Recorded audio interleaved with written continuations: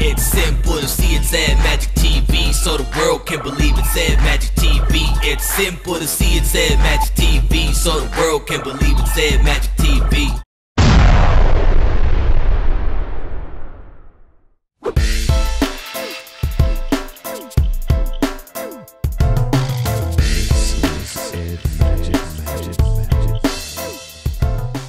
Well, being from the Caribbean, I'm from Martinique, French Caribbean.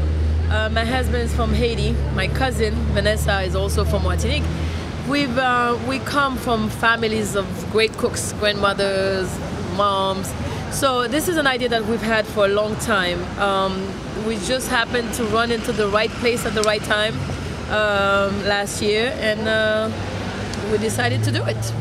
Kassava has been a work in progress, you know. It's getting better every day. People love our food, and you know, word of mouth is really good, and we're pretty happy about it. The name, there's a very famous group, Guadeloupean and Martinican group called Kassava. That's why I spell cassava with the K. So, and also cassava is yuca, and there's a cake that's made with cassava, with yuca, all over the Caribbean. So it was a combination of food and music. And we decided to go with the name. It's easy to remember, and it tells a story. Basically, we have the same food as most Jamaican restaurants, but on top of that, we have Haitian food. We have food from Martinique, from Trinidad. So it's a little combination of Caribbean food in general, not just one type. So that's what makes us different from most Caribbean restaurants here in California.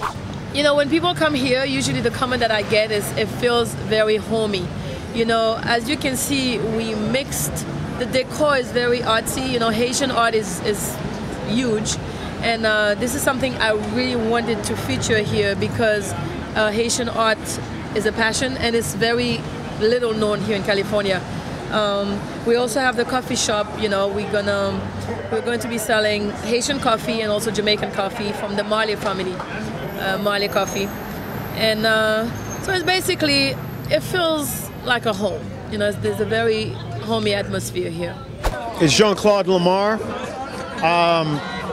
Kassava is a vision that myself and my wife and my partners have had for a minute, and that is to bring a taste of the Caribbean into the heart of Los Angeles in the Beverly Hills area.